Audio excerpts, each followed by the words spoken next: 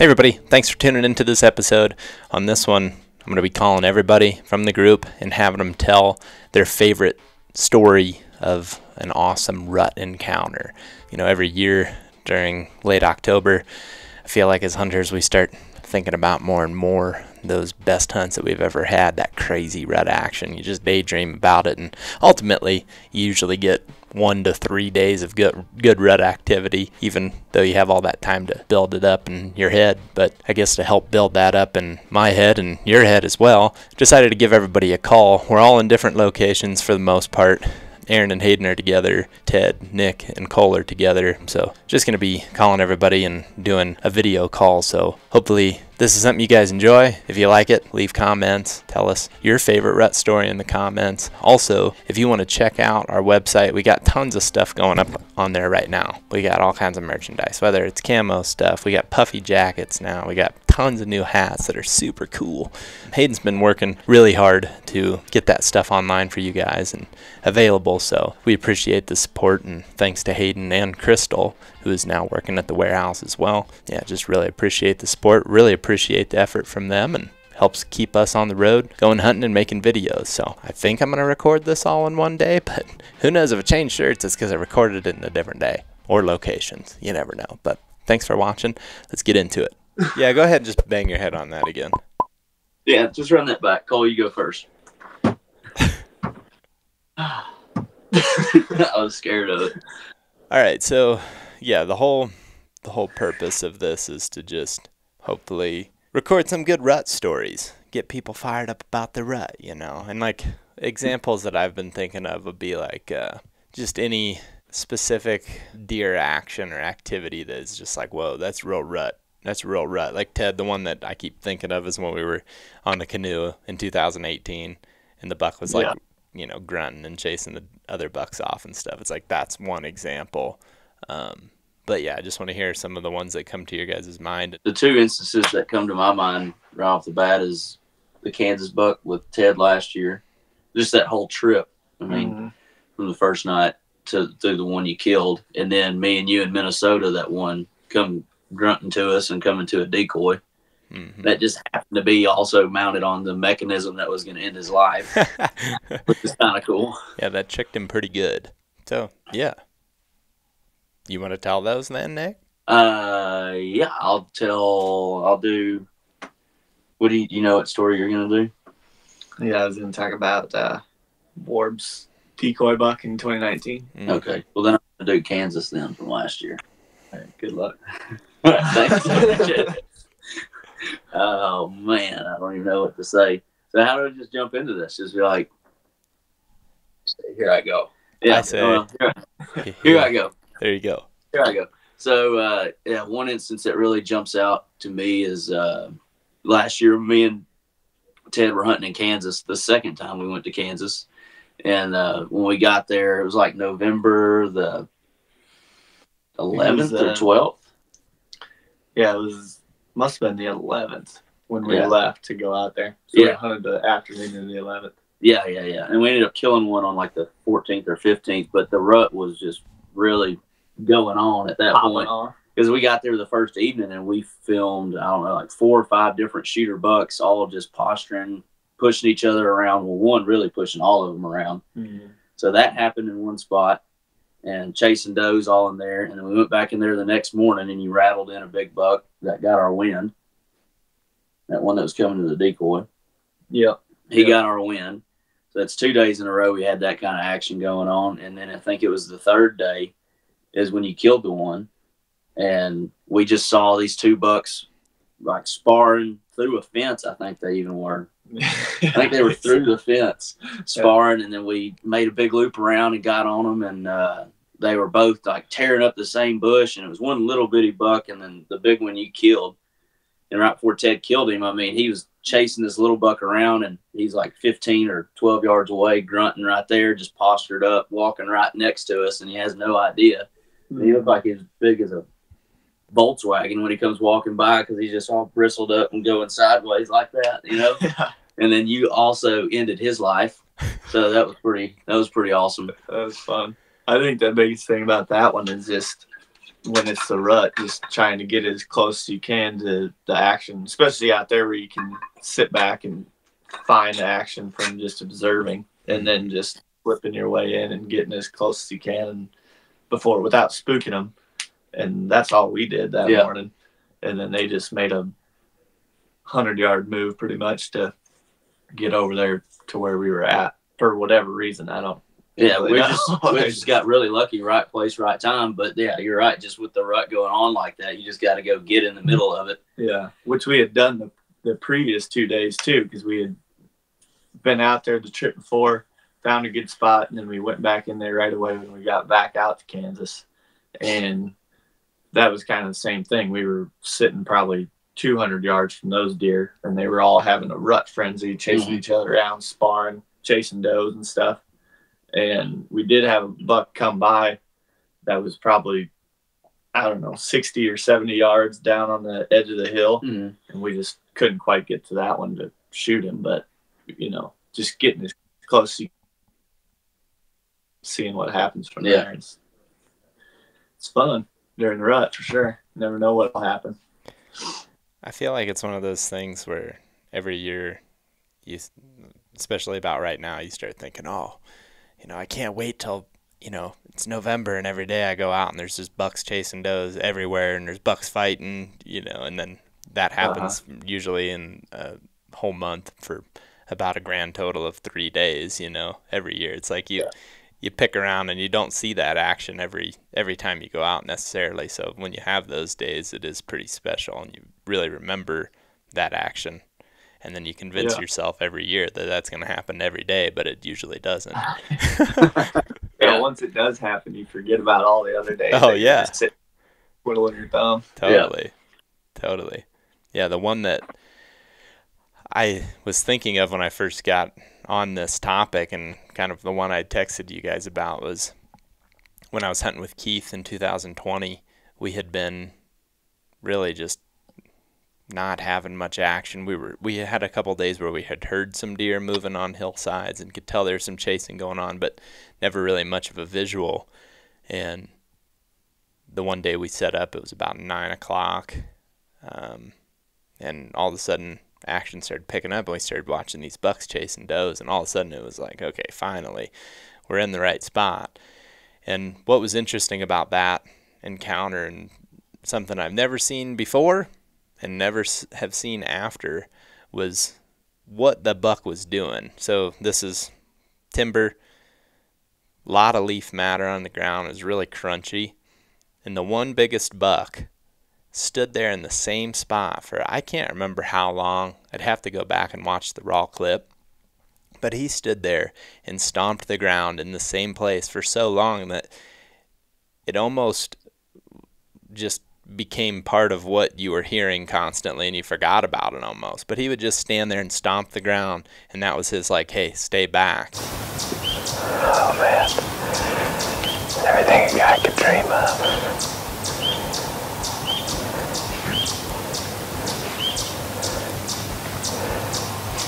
You hear him scraping? Oh yeah, I hear him driving. Yeah, moving back to the right. Oh yeah, he's a definite shooter. He's big. Big wide thing. But it was just, and he just kept doing it. And it was really interesting. And I think that, you know, there's so many different things that you hear over the years that you realize, hey, sometimes me making a little bit of noise probably isn't that big of a deal, because listen to this thing, you know. So that, I don't know, that's always cool to me, is just the different sounds that you hear during that time frame too, because generally you don't hear that much in September, maybe a little more in October, but then late October, November, they start grunting, they start scraping. Yeah. We're hoping to get into some of that action here this afternoon. It's almost, I mean, not quite as cold as it was for me and you in Minnesota right now, but it's that much snow on the ground. Really? Damn cold. And that should be kind of starting to lift off. Yeah, it should get pretty wild. Yeah. I would think. Yeah, it'll be interesting to see what what happens out there the next couple days, because yesterday was just a straight up blizzard out there all day, pretty much. Did you guys see much action while it was blizzarding? Not a deer. No. The only deer we saw is when we were walking back to the truck, we kicked some up out of a fence row that was next to some standing corn. But even like driving around, we weren't seeing anything at all anywhere. So I saw one deer yesterday morning, and she was just standing there hunched up, like looked like she'd been gut shot with just a bunch of snow on her back. Just cold. And that was at first light yesterday morning. That was the only deer I saw. Do you think that the action beforehand was better than during the storm itself? Oh yeah. Yeah. There was like a feeding frenzy. Like as soon as that snow started to pick up 2 nights ago, there was 40 deer in the field, and there wasn't really much like rutting action like we were seeing in the morning. They were kind of just out there, heads in the ground, feeding as fast as they possibly could, because they probably felt it coming. Yeah, they weren't sparring near as much as they were that morning. They were getting after it pretty good, making a lot of rubs, scraping. I mean, we were watching them do all this fighting, and then in the evening it was just it was almost like something you'd see in January, just a bunch of deer going out to a field, heads in the ground, feeding. Other than some of the small bucks that actually came up to the decoy, they might have bristled up to it briefly for a second, but then they would get comfortable with the decoy and then just stand there next to it and eat. They were out there at like 2:00 in the afternoon too, because we were going to get in there and they were already standing out there. We saw like 6 or 7 deer already out in the field eating. Jeez. Yep. So is the weather calming down, like getting a little bit more leveled out, I guess, like cold still, but not snowing? Yeah. The storm has passed now, seems like, and the sun's going to pop out and be just pretty weather with a lot of snow. So I feel like the rut activity should start to pick up here.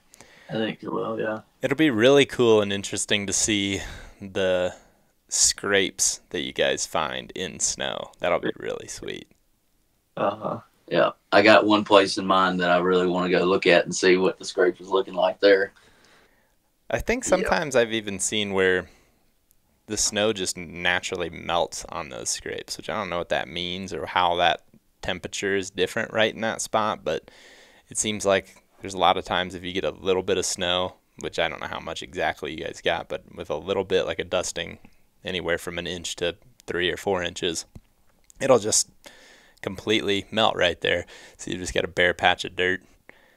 Gets real easy to read. I wonder if it's because of the piss in the dirt or something. It might be, or just the fact that it's just dirt and that is melting it quicker. I don't know, but I guess I have one really cool picture on my phone that I always see scrolling through of a scrape. It was during a gun season in early December, but it was a blown up fresh scrape in the snow, and that was pretty sweet, just because you don't see that often. Yeah. At least when you live in Ohio where winter doesn't happen anymore. Ted, what's your best rut story that comes to mind? Mine is back in 2019 when I was hunting with Ward in Iowa, and this was one of those deals where we weren't onto a whole lot before we found this spot. We'd been, I think it was like the week of November 10th to 17th or something around that time frame, and we'd been hunting, hadn't been having any luck, so then we just popped into this spot that we had scouted in the summer and just walked up the fence row real quick right before dark. And right as soon as we got up there, we started seeing spotting bucks out in this, like, I think it was a cut cornfield or a cut bean field or something. And they were all running these same 2 ridges throughout the property, and it was all kind of connecting down towards this pond. So we went in there the next morning, hunted not too far off the road, had a buck come off one of those ridges, hit a scrape in front of us, and then work off. But then same deal, that next morning we saw a buck cruising on one of the ridges. It was 2 ridges, and then they connected and hit a pond. And same thing that afternoon. I think we set up in the same exact spot that afternoon. and saw the same deal. So then the next morning, went in and just dove right into that pond with the decoy. And pretty much 30 minutes after first light, we spot a shooter, and it was like up above us going along one of those ridges. And so we rattled, and he stopped, and then he kind of ran down in towards the pond where we were sitting at. But we just kind of figured he went off, because it was after Warb rattled, it was like probably 30 minutes. And then all of a sudden he just showed back up. And at that point, he was like right in front of us, coming, bristling up to the decoy, sidestepping in there. And shot him. Yeah, exactly. Shot him, took off, and that was the end of it. But it was interesting, because a lot of times you think of hunting ridges, and you're thinking about hardwood ridges, but this was just like obviously a wide open crop field, but you could still see the roll in the terrain where those bucks were cruising at. And it was pretty consistent of them going on either the top of this ridge or the top of that ridge. Mm-hmm. And there was a lot of them doing that same thing. So it was kind of cool.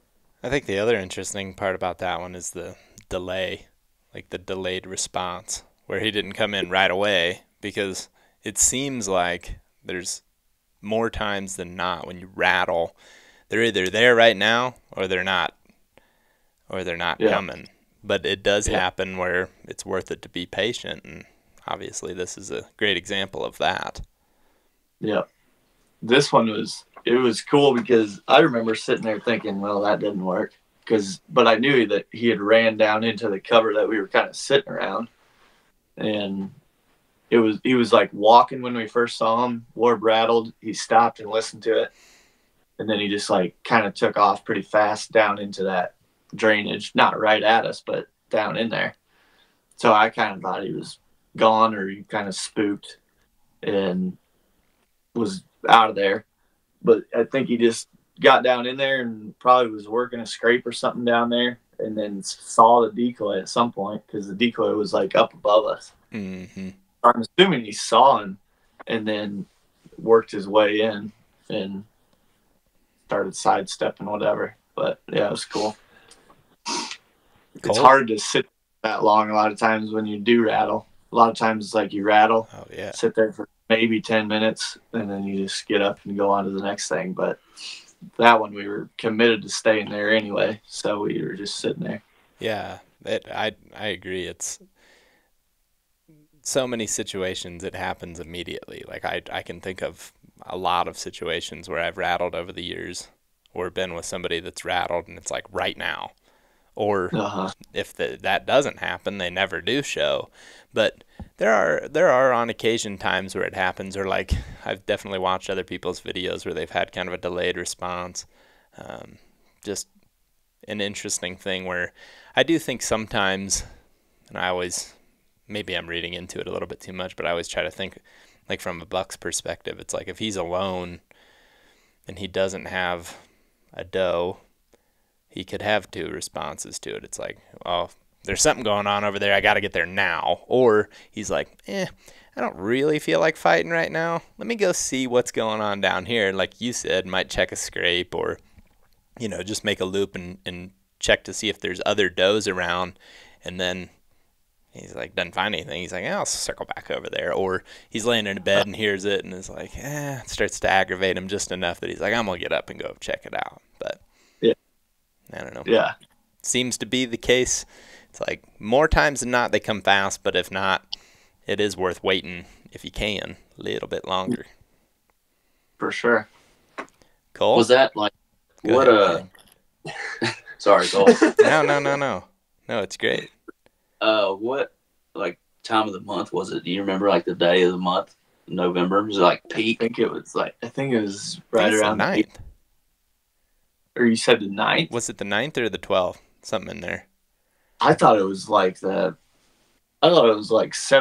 to the 19th is what I thought it was. Maybe. Oh, yeah. That is right. It would be 17th to the 19th, because at that time frame I was hunting with Grant, and we didn't end up going over there because we were in bucks nonstop too. So it would have been it was those dates.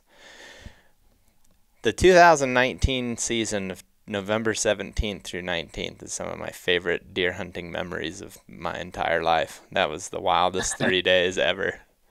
It was really great all until I hit that one a little bit too high, and then it got pretty sad. But otherwise, it was pretty damn fun up to that point. Yeah. It seems like every year I always think, oh, getting close to Halloween, it should be getting really good, whatever. But then it seems like even those first week of November, it can be really good, or it can be, kind of slow. And then it seems like that once it gets into the teens of November is when it really ramps up. A lot of places anyway. Yeah, I agree with that. I feel that I've had really, really fun hunts in late October, but it seems hit or miss, and that kind of happens all the way up until, I don't know, right around Veterans Day, and then after that, it's like it has a tendency to really open up for us. I mean, every season, and not to say that we haven't had good hunts earlier than that, we certainly have, but I would say just year in and year out, like if you had to pick a few days, it's like I would just go mid to late part of the month, and if you can only hunt one weekend out of the year, it'd probably be like 17th and 18th. For sure. You got any stories, Cole? Yeah, I've been brewing one. Okay, sorry. The one that comes to mind is last year. It was the 4th and the 5th of November. I'm pretty sure that we hunted. Well, it doesn't get good till after that. Yeah. No. Yeah, we already figured that out. No.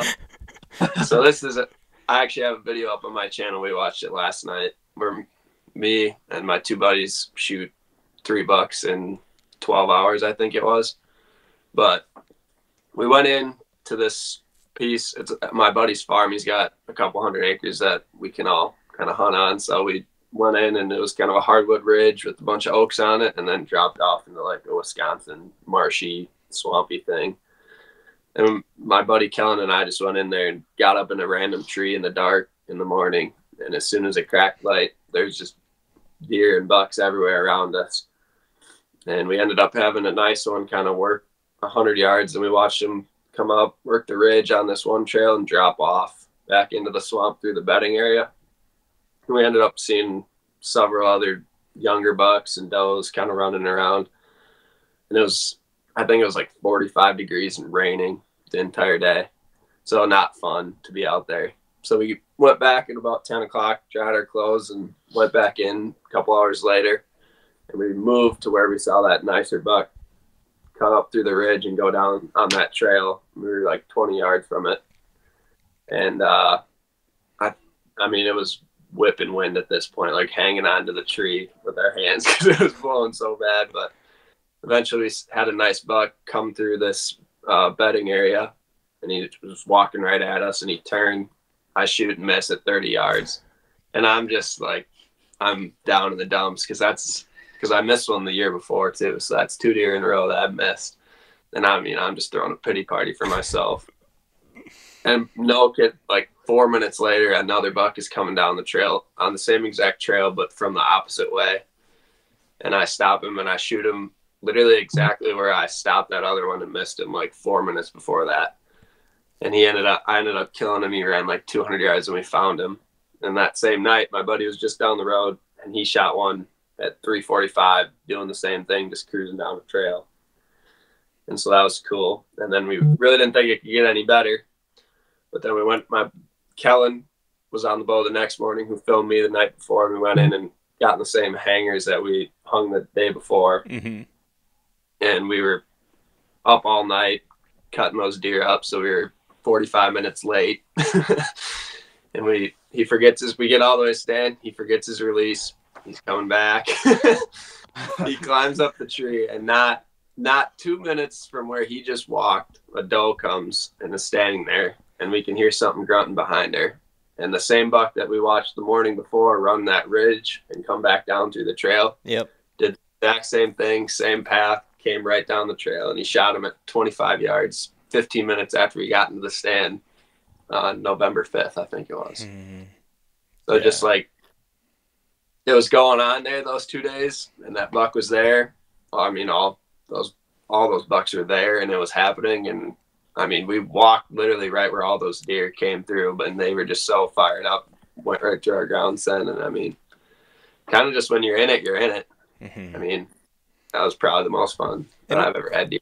And when you're in it, it's like you almost can't do anything wrong, which I think is a misconception that we've all been like taught over the years, is you don't want to mess anything up. But it's like when you're in that hot spot, you're in the hot seat, you can miss one, you can spook one, you can almost not do anything wrong. I don't think that when there's a hot doe, they're really that concerned about what's happening around them as far as danger goes. I mean, obviously they'll bump off and they'll leave for, like, temporarily, but there's so many times when I look back on, all of our hunts over the years that we've had examples of deer, I guess, right back in the same area. We just felt like we blew it up the day before. If that makes sense. And like, to me, it's more beneficial to just keep moving around until you find that than it is to just sit and not see anything. I mean,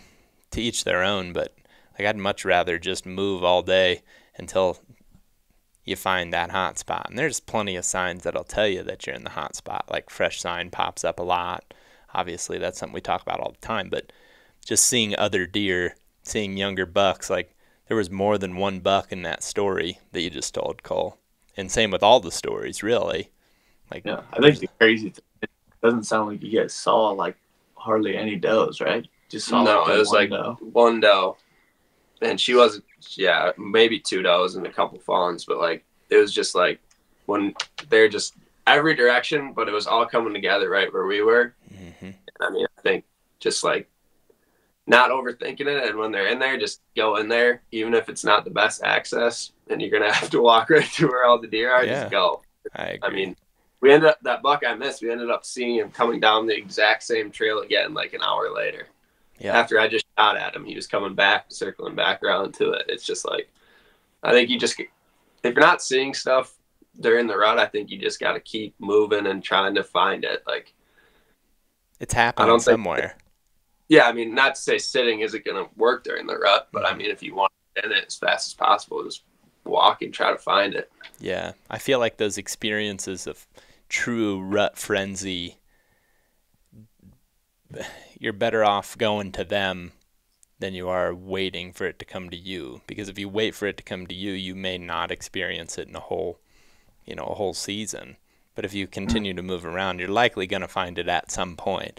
And while it may feel reckless to be moving around and bumping a deer here and there, like once you find it, it's fine. You just park it there and you'll be in them for probably the next 2 to 3 days even. I mean, that's been our experience as well, is like when you hit that hot spot, it's a little bit of a window, 3-4 days sometimes, where it's just nonstop action. So I always think that's probably the most fun part about the rut, is when you finally find that and you're like, okay, saddle up, we about to have some crazy stuff happen. Yeah.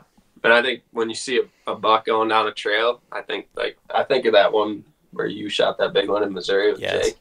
And you saw those bucks going down that trail and you just went to that trail and then you shot one right there. Same kind of thing. Like you see that buck on that trail, just if you can't shoot it, you probably should be able to. Yeah. You got to move to it. I think that's a really great point as well. I think that it makes no sense to just stay out of the game. Just keep moving until you're right in it. And yeah, there's a lot of examples of that over the years, but that one with Ted is when I was just working on the last podcast and I was scrubbing through that video. I was like, man, what a cool experience to like see that trend, move right up there and then shoot the biggest one. What was that? Like, what day? Was that in November? It was November 4th. But that one, like we watched 3 bucks walk that trail and they kept getting our wind. And then that's when we looped down there. And then we sat there for I feel like it was like 3 hours at least. Didn't see anything. And then right before dark, that one came out. But it's a hot spot. Like all those other bucks are those clues telling you that something's going on there. Like whether or not there's a hot doe in the area or not, that action with younger bucks is a pretty dang good indicator that like big boy's lingering around somewhere or he's on his way. So that's pretty sweet. Cool, dudes. Well, I appreciate your time. Good luck tonight. Keep me updated. I'm fired up. I'm waiting for Jake to get here, trying to record this podcast. That way I can go start scouting up there, but I'm fired up, man. I'm ready to bow hunt too, man. I'm ready to do some bow hunting for deer. Oh. Well, hopefully we can get it done tonight. Yep. Or tomorrow. Fixing to be fun here the next month or so. Yeah. Oh, it's going to be real fun. Yeah. It's going to be just tons of traveling too, which I love, you know. For sure. All right, dudes. Well, keep safe, be good, send me updates, and we'll talk soon. Right on. We'll see you later. See ya. Am I coming through clear for you? Oh, yeah. So I want to hear a story about a great rut encounter. Are you talking lockdown specifically or just any rut? No, really any rut. Anytime. The one I was thinking about, I guess as I was driving earlier, was the one where we were boating around and we saw all the deer on the field up there, and then we kind of made a move on them and looked across, and that one was locked down with that doe on the point, had it pushed up against the lake. And we went back into the same spot the next morning. We didn't really have a play on him that night. There was 1 or 2 bucks on that same point with her. And I don't think we ever even saw the doe that night, did we? We just saw him standing in the same spot, and we're just like, it seems like he's with the doe, but we never confirmed it. I think we even rattled, too, that night. Yeah. And he didn't react. At all. Yeah. Yeah, he just stood there and then didn't care at all. And we went back in there the next morning. We're going in the dark, and we got the headlamps on, got the full-body decoys slung over our shoulders. I think we had it put together and everything. Or no, we didn't, did we? Because we had to put it together as we started seeing bucks. And we could see eyes up on the ridge, and I don't think we could confirm that it was a big buck, but it just looked like they were real far apart. So we're like, well, there's still some deer in here. And then we start moving up the edge of the water a little further, and then all of a sudden we heard grunting, or I don't know if we saw him or heard him first or what. I think we heard a little chase going on, maybe. And he was just like pretty obviously running a bunch of other bucks off and just grunting, snort, wheezing, and we stood there for probably 45 minutes. And we're within probably 35 yards of this thing the entire time. And there was a couple points where he heard us. We started trying to put the decoy together, and he heard us doing that, I think. So he came over to like 15 yards, and he's like grunting at us, kind of postured up. And it's like, we might have to do some self-defense type stuff here at some point. And all this is in the dark. We're waiting for it to get light out. We get the decoy put together, and it's like we're just kind of waiting for legal light basically at this point. We're going to make basically any sort of noise. It seems like this thing's going to come right at us, because we did it twice. The first time, I guess, was when we were walking, and he just heard us walking towards him, and there's enough elevation where he had to come, to 10, 15 yards to where he could see us. And then the second time was when we were setting the decoy up. The wind's blowing right across the lake. Everything's perfect. It's like, I'm going to have to mess it up pretty bad, like the shot or something like that, for us not to get this thing, it seems like. And so we get the decoy set up out there. We're just waiting on first light, and then he can't see the decoy. That's important too. Like from where he was, he had to hear something to come towards us to be able to see it. So we were trying not to be loud, because we knew if he came over there and saw it, he was probably just going to come over and knock it over before we could even legally shoot him. That's how fired up this thing was. I mean, this whole time we're sitting there listening to him, he's just running buck after buck over, like off this doe, it sounds like, and he's got her pushed up against the lake, just like we often see. They get him into a spot when they're locked down where the wind's just blowing out across the area where they don't think other deer are going to go, basically, it seems like, just so they can get left alone. Especially big bucks find those spots, and they're good at, like you and Grant had that footage, that real big one, like keeping them in that spot. It's crazy. I mean, they'll gore them and be pretty brutal with them just to keep them where they want them during that time. But anyway, all this is happening, and we're sitting there just enjoying the show. And it's starting to get pretty intense because we're waiting. Not, you know, it's like we're looking at the phones. It's 1 or 2 minutes till opener, and all of a sudden we just hear deer blowing and running off. Like, what the heck? And like, at first I was just like, that's just deer blowing at, you know, because they'll get together like that when there's a bunch of them around. And they just start blowing at each other. But all of a sudden, I can hear the duck boat behind us coming right up the edge of the lake, and all the deer must have ran up into the timber. But that was just watching all the vocalizations and the way, like, him defend that doe. That was pretty sweet, even though we didn't get him. And then we got to mess up on another one later that morning. So that was a pretty good day. Yeah, that was a wild day. And if I remember correctly, up to that point, we had not been really in much action, at least for the last 5 or 6 days. Like, it had been some action where my memory I think we blew the stock on that one that you spotted on the open ridge there. Other than that, we didn't, you know, we had real hot late October action, and it would have been November 9th or something like that, probably, because we shot the one on the 11th. Yep. So, and we kept moving. Yeah.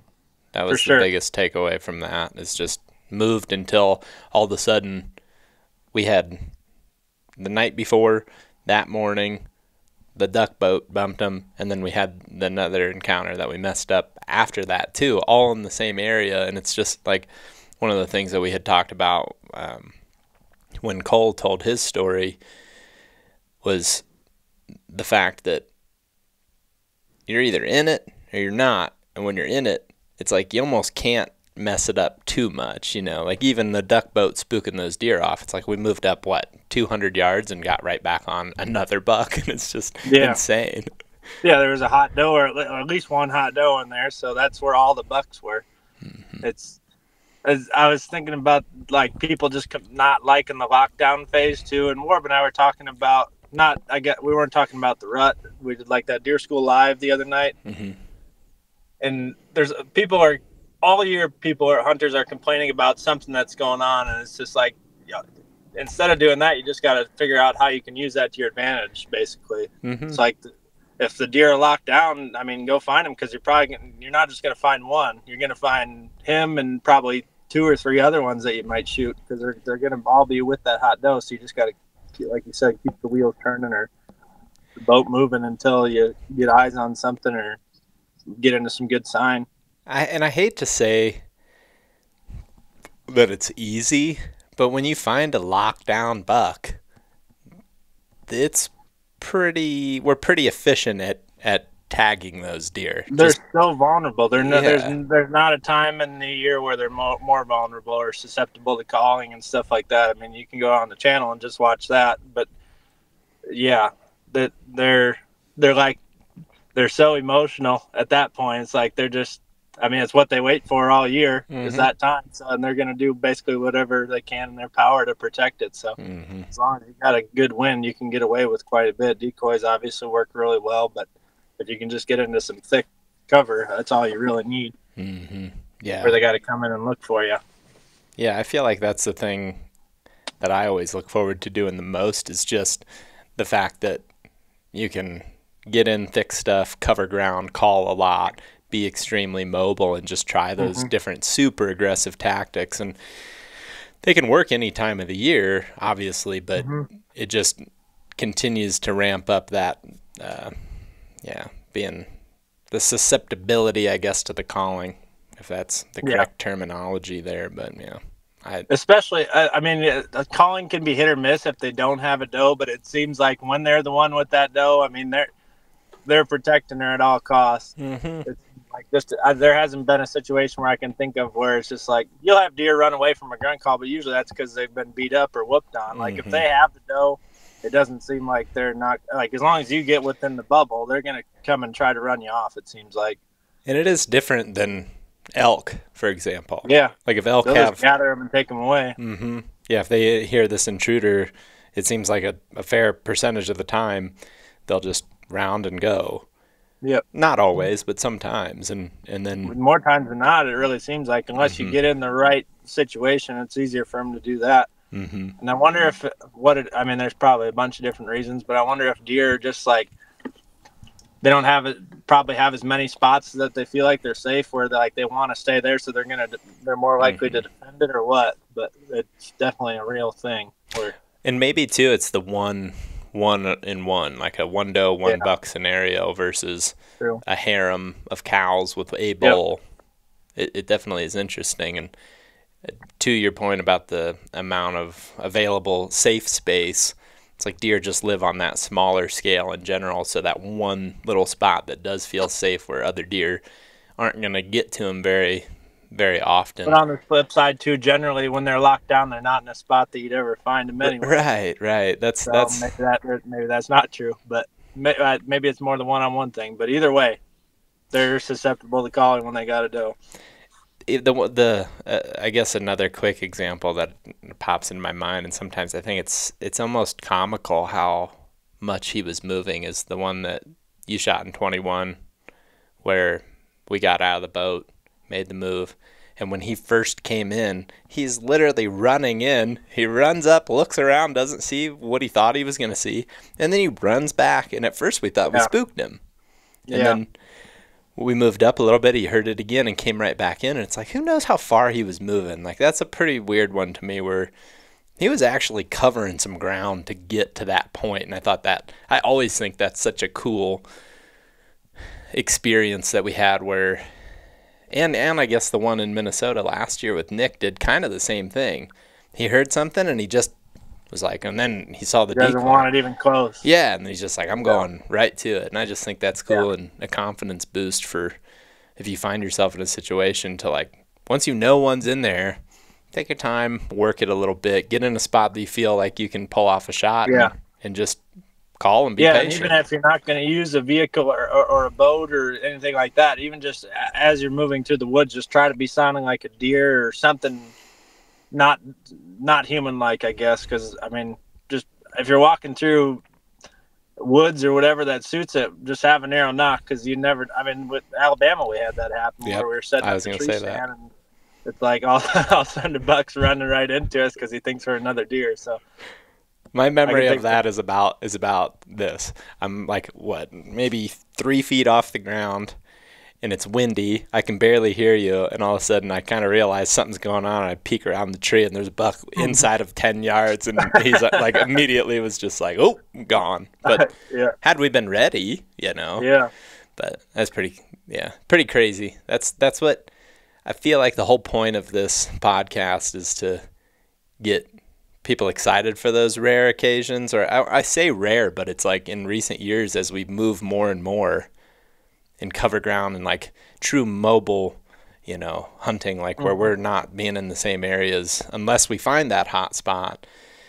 It seems like it's happening more and more, but just getting people fired up about those experiences, because it's like that's when I think rut, I think of those weird things happening, bucks just being foolish. I feel like it's an easy time too to, like, because you're either gonna be in it or not. So it's easy to not always be prepared, but you just got to be ready for that opportunity, like, because everything can change just like that. So just trying to stay ready as much as possible and just visualize, whatever your shot opportunities are going to be, and just be ready for how you're going to make that happen at all times is pretty important. I guess in all hunting situations, but especially with how fast things can happen during the rut. That's why we didn't end up killing that buck that morning. From the story I was talking about, not the original buck, but the buck that came storming in on us after. I just wasn't in a good place to do it. Yeah, and he kind of caught us, in a bad spot. So, but with that one, like, as like probably one of the best learning experiences we could ever get. It's like, while it was frustrating at the time, it's like I look back on that one all the time, and I'm like, this is why, this is why you get ready. But it's easy if you don't have those experiences too, to just let the 100 out set in and be like, it probably won't happen, So, all right, well, you get back on the road, and then I guess we'll probably see you here in 8-9 hours. Yeah, I hope so. If everything keeps going well. Cool. All right, well, thank you, Jacob. You caught me reliving the moment of the 3-day in a row stalk with Grant. in 2019. I'm sitting here staring at that footage, and it's like, oh, the mistakes were made. Yeah, that's with about 90% of them. It is cool to look back on that. Like that, I was just talking to Ted and Cole and Nick for this segment, and we were talking about, the best days. And I was like, man, because you killed a buck in those 3 days, and we were in the action. That's why we didn't go party with you guys, is because we were stalking bucks those 3 days or whatever day that was. And I was just like, yeah, that was like what, the 13th, 14th, 15th, somewhere. It was in there? the 17th, 18th, 19th. Oh, okay. Yep. And just madness.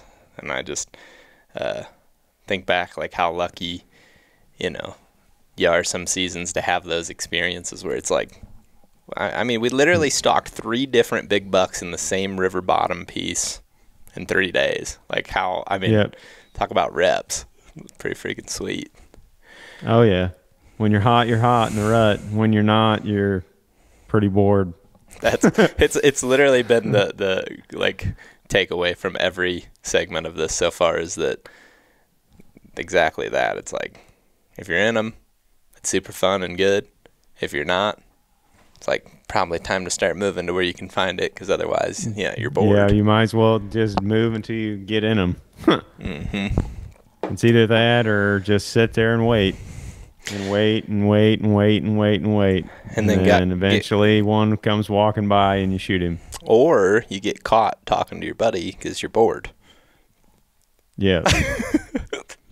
Or what's happened to me several times is you sit for like 6 hours and then you just literally can't stand it any longer. So, you climb down, and then when you bend over to take your bow off your rope, a big buck walks up to 15 yards and blows at you and runs off. And it's like, whoops.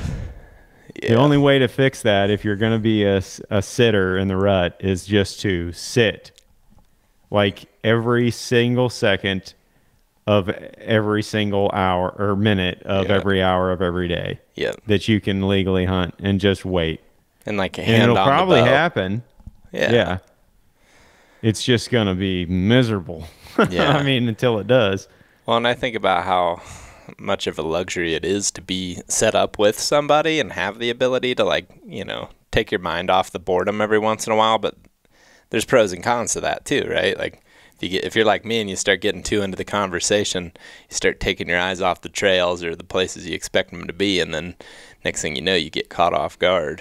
But one time back in the day, Ben and I ended up getting this buck, but we had seen him once, and he went the opposite way, and then we were standing there, and this is the first time we had ever had a double set to where we were filming each other. We were still in high school, and I turned and I'm talking to him, and all of a sudden he's like, "Hey!" We look down, and the buck is 15 yards quartering walking away. Had just gone through the shooting lane and missed the opportunity because I was talking to Ben in the tree. And then luckily he ended up coming back again and went through that same trail just a little bit further, and I made a good shot on him. And ironically, I'm no joke, it had to have been half a second before the bow goes off, the camera died. It was back before we had better cameras and we were trying to keep the batteries warm all the time. And the camera just clips off right as the buck's stepping into the so stupid, but fun nonetheless. Funny memory. Oh yeah, heck yeah. So we're gonna have some of those cold days here coming up. Yeah. It seems like it's supposed to get real brutal. Yeah, it's not there yet. It's 81 out right now. It just is typical Missouri weather. Right. It's we have average temperatures on the Weather Channel and stuff, but those are just in forecasts. The actual temperatures are never around the average temperatures. Right. It's 85, 90 degrees when it's not supposed to be, or then, in a couple days, it's going to be a low of 20. Mm-hmm. And we haven't even been below freezing yet. Really? So, no frost yet at all? No, we haven't had a frost yet. We hunted Persimmon Grove last night, and most of them were hard as a rock because they haven't had a frost yet. Really? But as soon as that frost hits, and it'll be a hard frost next week, then stuff will change, on a dime like that. So. Yeah. I was just talking, like I said, to those guys, and they're in completely different weather. They have, I think they said it was like a blizzard yesterday, and supposed to be, no warmer than whatever 30 degrees for the next handful of days, and probably getting colder yet. So yeah, we've been snapping. Nick has been Snapchatting us back and forth, and it's like, we're hunting in t-shirts down here, Nick, and then he sends us a Snapchat of it snowing like sideways. He said, "Don't worry, it's on its way." Dude, it's so crazy how you can be, like two totally different climates. I mean, it does. We're only a couple states away, right? But it's 55-degree temperature difference. Yeah, that's what I always feel like. Ohio, and specifically like southern Ohio, is very similar to the Missouri weather, and it's like this time of the year you're just dealing pretty dang warm, like. It's gonna be warm mostly. You get a cold front, and then that's real good, and maybe it'll hang on for like 3 or 4 days where, it's pleasant, but then it'll go be warm. Like it was. Me and Hayden started hunting Monday morning. What is today? Friday? Thursday. We started hunting Monday morning, and Monday morning it was like a low of 51, which wasn't too bad. And we we were just cruising and saw some bucks Monday morning right at first light. And then since then, it's been highs in the 80s, lows in the high 60s, right around 70. And like last night, we were in the spot. We were on the X and didn't see anything during shooting hours. It was 10 minutes after when we had just got everything packed up, and we looked up and there was 4 bucks walking across the field right to us. But, they're just not moving. They're standing up, and they're just not making it very far at all during daylight when it's that warm. Yeah. Yeah, it's the time of the year where it can be real frustrating in that way, because it's like, if you know you're close and you're not getting the weather, to just get them to push that little bit. I feel like I have a love-hate relationship with October and even early November, where it's just like, in 2 weeks, it won't matter. No. Once it gets to November 9th, 10th, no, it doesn't. It's not going to matter. But for that, like you said, the end of October and early November, right when they're just starting to get going, like, yes, it is the rut. It's the beginning of the rut, but they're not all cranked up. It's a slow process. Like every day from here until the 10th-ish, it's just like ramping up a little bit at a time every day. And it's like, what are we? 15 days away from that. So yeah, there's a decent amount of time that's got to pass before they go on. They're full on rutting. But when you have those cold days, like next week, I think this weekend and then the beginning of next week, it's really going to get cold, and we'll probably get into some good hunting.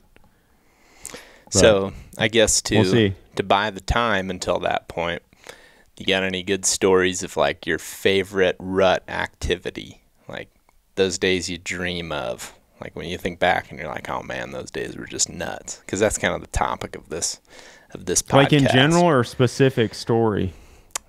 More of a specific story. I talk about this one all the time, but that decoy buck was pretty freaking awesome. I feel like that's one of one. It's one of the best ones. Like as far as a pure rut experience, because it was, what day was it? The 9th when we found it? I think you shot him, the 11th? Yeah, it might have been the 10th or the 11th when I shot him. I don't know. It was the 9th, 10th, 11th, right in there. And it's all, every year right there in that time frame is really good. Me and Pat had an amazing rut hunt in 2011 on November 8th and 9th, where we saw 15 different bucks and 4 or 5 shooters. You shot one in that time frame, right? Yeah, I shot one that morning of the 9th at 8 a.m. And it was one of those hunts where we got in there the day before, we hung the stand, and we went to bed that night like, dude, we're going to kill a freaking buck tomorrow. Yep. Like we are in the hole right now. And we got in there and boom, killed him within like an hour. It's like the second deer that showed up walking right down the trail right underneath the tree. And sometimes it works like that, but man, that 8th, 9th, 10th, 11th, 12th, somewhere along in there, and then for like the next week after that is just Party. bonkers. Yeah, and that decoy buck was a similar situation where, you know, we had been really struggling through early November, hadn't got on much. I mean, hunted nonstop for like a week straight, and it was just really slow, very hit or miss. And so we were slept in that morning, and then we're like, we'll just drive out here and fart around, you know, go to a spot we haven't been in a little bit, pull in, get out of the car, 9:30 a.m. Zach looks up like, holy crap, dude, big buck, big buck. And I look up, and then before you know it, there's a doe out there, and there's 3 big bucks, and 2 of them are huge, and they're chasing her around. We ended up seeing another 1 or 2 giant bucks in the next 45 minutes. And then we just are in bucks the rest of the day. And yeah, it went from 0 to hero like that. And it was just because we found the hot action. And then it carried on to the next morning. The next morning, I think we set up in a stand, and then we put the decoy out. And it was pretty slow for the first couple hours, but we knew, like, man, we saw like 10, 12 bucks in here yesterday. There's Even no though way. we sat there for like 2.5 hours and didn't see anything. We just kept thinking, like, there's no way they're not here. They're laid down right now. They're taking a quick breather, but they're gonna be out there again. And then boom, the decoy buck showed up with his doe, and we called him in and killed him. But that's one of my favorite rut hunts in conjunction with that hunt with Pat. You know, but it always is like that. Me and Eric had that one a couple years ago on the 9th, where we went in that morning. We got set up late because we were trying to get the double set up in a tree, and we're screwing around trying to get everything up there, and camera arm right, and, you know, got the shot over here and the GoPro. And then the deer shows up, and it's a freaking big buck, and Eric's halfway up the tree. And I'm trying to self-film on the wrong side of the tree, and it didn't work. Anyway, thing blows out of there. We're pissed. We left. Go to another spot 2 hours later, and immediately just bucks everywhere. Chasing does, fighting. I'm halfway up the tree with a stand in my right hand and my bow in the left hand. Eric is hanging off the bottom peg, trying to reach down and grab the camera as a giant buck chases a doe by us, like not chases, but just lightly walks a doe by us at 10 yards. And nobody except me and Eric have this picture because the camera's on the ground. Like, we're trying to get everything up in the tree, just ignorant. It's like that particular day, if we just would have hunted on the ground and got there a little bit earlier, we would have killed one that morning, and then we'd have killed, you know, we wouldn't even been in the second spot that afternoon. But if we wouldn't have been screwing, that's why, man, the filming stuff, especially during the rut, when you're hanging all that crap, I'm all good if it's before daylight or if it's after dark. But if I'm hanging stuff during the day at any point in the rut, I'm a nervous freaking wreck because you can't do anything. Yeah, it's a tough situation. Yeah, and they can get on you so quick because if you think about like a buck laying 70 yards from me in the thick stuff, and you can only see 20, 30 yards before it hits the thick stuff, and he gets up and starts coming at you while you're even just tying one stick to a tree. I mean, he can cover that ground in an instant, and then he's on you, and you're not ready. I mean, I'm sure there's we're videoing, it takes so long sometimes. I mean, with the saddle gear, it's faster, and sometimes we can get set up in like 15, 20 minutes in a perfect world. But man, that's frustrating when you got a funky tree and you've got to finagle everything and get it just right, and it takes you 45 minutes. That whole entire time, I'm just nervous as hell because we've had so many of them come in while we're getting it set up. Well, it happened to Ted and Ben in Arkansas a couple of years ago, I think, right? Where Ben didn't have the camera yet, and the buck was coming in. Yep. It's like if that's the way I think about it anyway, is especially during the rut, if you're going to get there at first light to the spot that you're hunting, don't even mess with climbing. You know, just be attentive and ready to shoot. If you can get there, if you got a spot in mind where a tree works well, then get there freaking early and get the thing set up. That way you're not monkeying around up there when it's shooting hours. You've got an arrow knocked and you're ready to roll whenever it's time to shoot. And then you might sit there all day and not see a freaking thing, but that's just the thing. You don't know when it's going to happen in the rut. You just, if you're sitting like that, you don't know. It could be at any moment, at any hour of the day. And Murphy's Law, you know, it's like he's going to come by when you're getting ready or when you're not ready and your bow's on the ground and you got a climbing stick in one hand and a tree stand or something in the other. That's just drives me insane.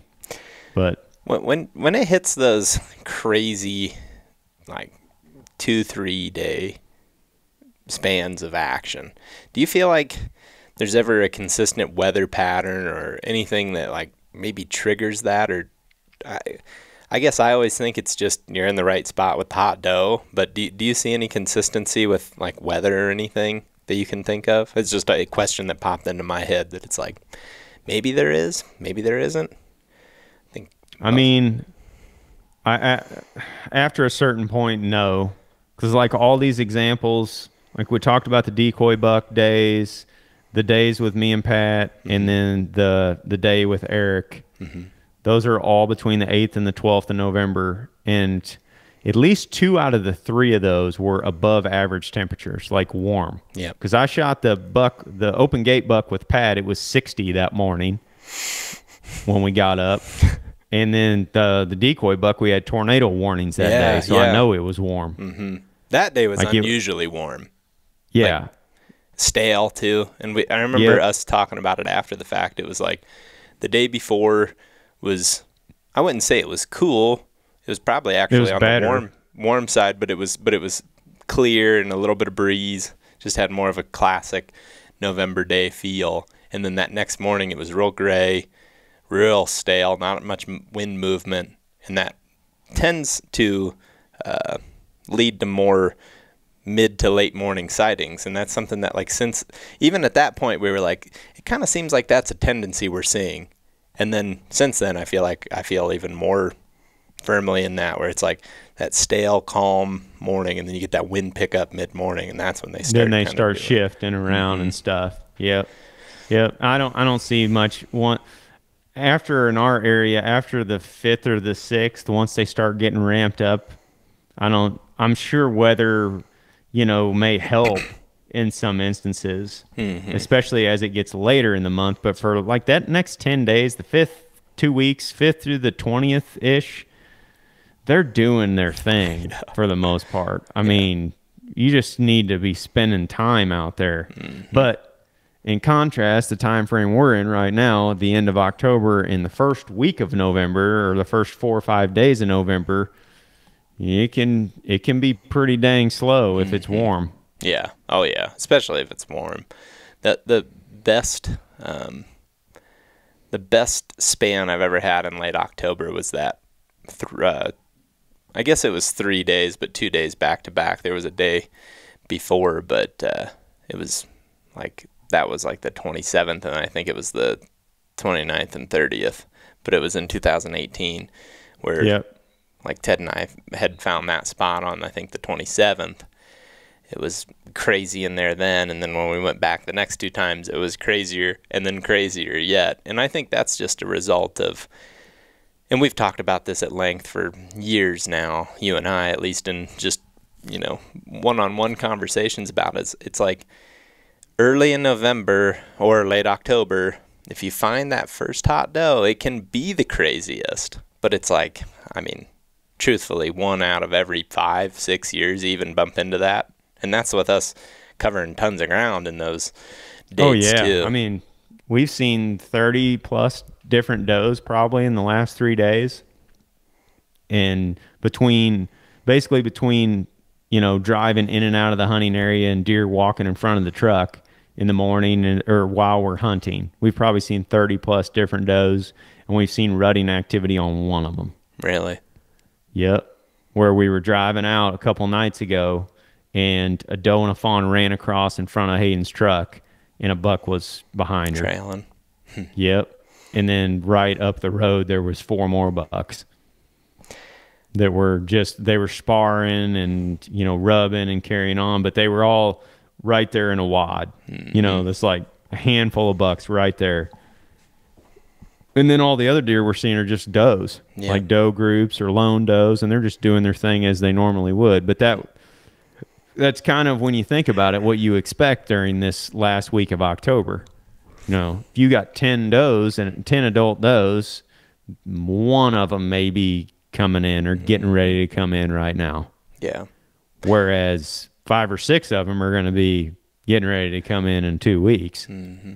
Yeah, and then that's when you're out there on November 13th, and all of a sudden all hell breaks loose, and there's deer literally running everywhere.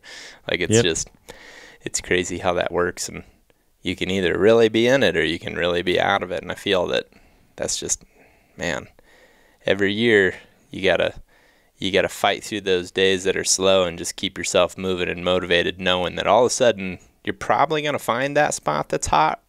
But it's like, if you get discouraged, it's easy to, I don't know, get complacent and just be like, well, I'll just wait here. And I think back to I remember one day or a couple of days back in like 2016, you and I had hunted together, and I had missed that one. And I think even before that, we had some good hunts where we you remember the one where we bumped the buck with the doe, and we were like sitting there deciding if we should set up or not. And he came back around to us. Yeah. Trying to find his doe, and we were like, oh, maybe we should have set up. And he actually ended up coming back another time at last light. Blowing at us and everything else. He just didn't want to leave that area because he didn't find her, and he knew she was in there somewhere. But we had like a few good hunts, and it felt like things were ramping up. And then I hunted with Corey for a couple of days, and that would have been even right in the middle of the month, and we just weren't in the action. I remember setting up one day pretty much all day, or if not all day, and seeing like nothing. And I look back on that hunt, and it's like, man, pretty early we should have just used our instinct to say, this isn't hot, let's keep moving. You know, and it might have been a 400-yard move for all we know, and then you could have been in them. But it's like, I remember the days when I was, you know, high school, college, even Midwest whitetail. It really wasn't until 17, 18 seasons when I feel like we really started to move around more during the rut and just like put ourselves in the action more consistently. And it's been a fun thing to learn, because I guess, when we were all younger, I don't think we did it nearly as much. I know I didn't. Yeah.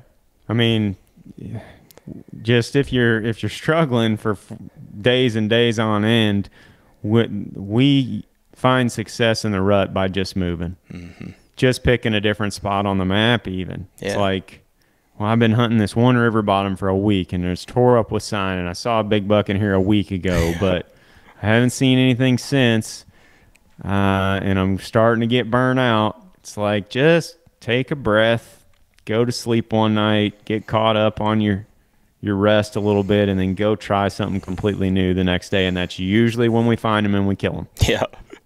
Yeah. It is crazy. The great example is when Jake shot the one in 2021. It was his birthday. We had been editing the day before, edited that morning, and then he's like, about 11 o'clock, he's like, you want to go hunting? I'm like, oh, yeah. So we went out, and in a spot that we hadn't, I mean, it was across the water from where we had been hunting.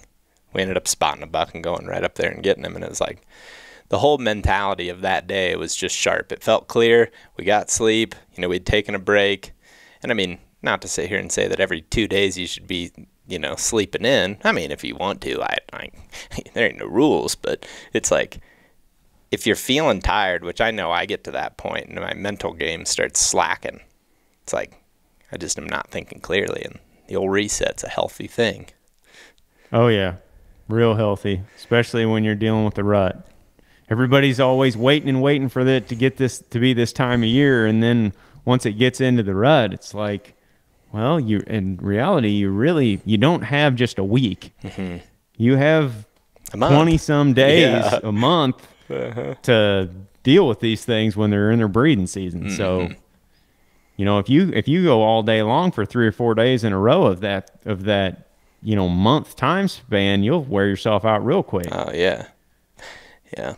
So yeah. Cool. Well, we're getting to that point. I'm about to go hunting with Jake here for mule deer for the first, well, it'll be the first rifle mule deer hunt. I'm pretty excited about that. I'm going to try to wrap up this podcast and stuff and go do a little glassing here before season. And Jake's been shooting a rifle. We're good out to probably like 1,800 yards or something. Further than hopefully y'all be slinging lead out there. Oh yeah. Oh yeah.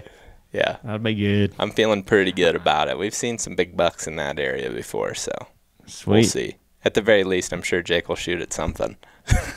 Yeah, heck yeah. I'm going to hit the quick reset here tonight, and then me and Hayden are going to get after her strong here for the next week. Awesome. So well, I'll let you know. I'll be letting you know as well. Thanks for your time, and good luck out there. See you, brother. See ya.